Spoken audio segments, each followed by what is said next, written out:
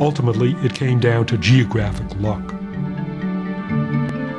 The inequalities of the world were born from the crops we eat. Europeans had an advantage because for centuries they've grown crops that are more nutritious and productive. Crops like wheat, which provides about a fifth of all the calories they eat. The wealth of Europe, of modern America, could never have been sustained by taro and bananas.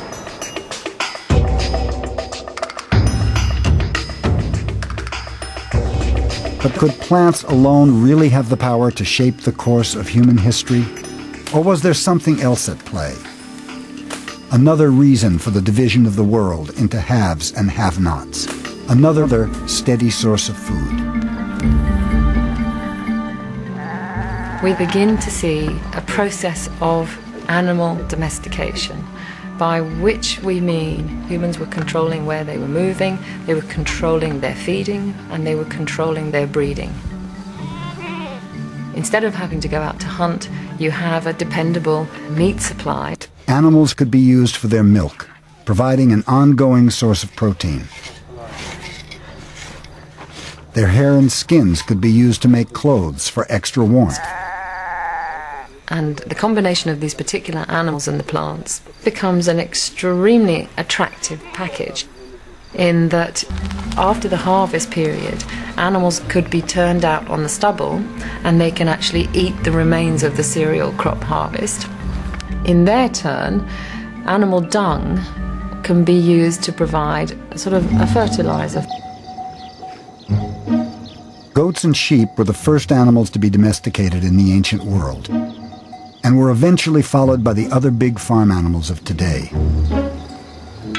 All of them were used at first for their meat, but they all proved useful in other ways, especially with the invention of the plow. Before the Industrial Revolution, beasts of burden were the most powerful machines on the planet. A horse or an ox harnessed to a plow could transform the productivity of the land. And where did the ancestors of these animals come from?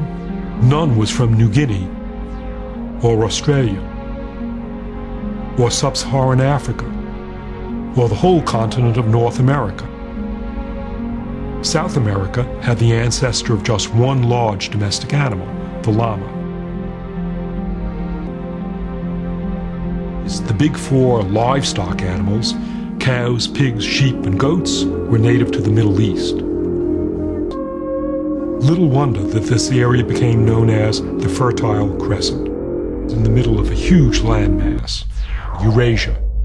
There were plenty of places for farming to spread, and crucially, many of those places were to the east and west of the Fertile Crescent at roughly the same line of latitude. Why is that so important? Because any 2 points of the globe that share the same latitude automatically share the same length of day, and they often share a similar climate and vegetation. Crops or animals domesticated in the Fertile Crescent were able to prosper at other places along the east-west axis of Eurasia. Wheat and barley, sheep and goats, cows and pigs all spread from the Fertile Crescent, east towards India and west towards North Africa and Europe. Wherever they went, they transformed human societies. Once the crops and animals of the Fertile Crescent reached Egypt, they caused an explosion of civilization.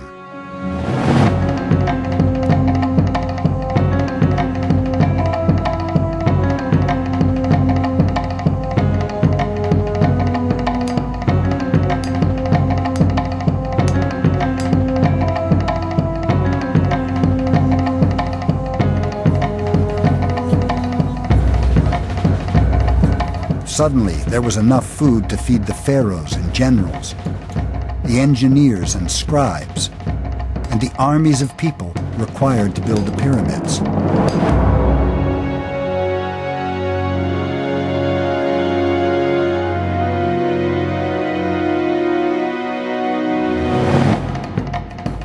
same is true of European civilization.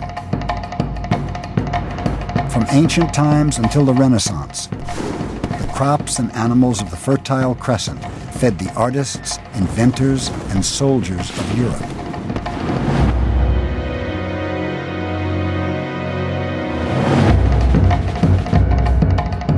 In the 16th century, the same crops and animals were taken by Europeans to the New World. At the time, there was not a single cow or ear of wheat in all the Americas. Now there are 100 million cattle in the U.S. alone. And Americans consume 20 million tons of wheat a year. Modern, industrialized America would be unthinkable without the spread of farming from the Fertile Crescent.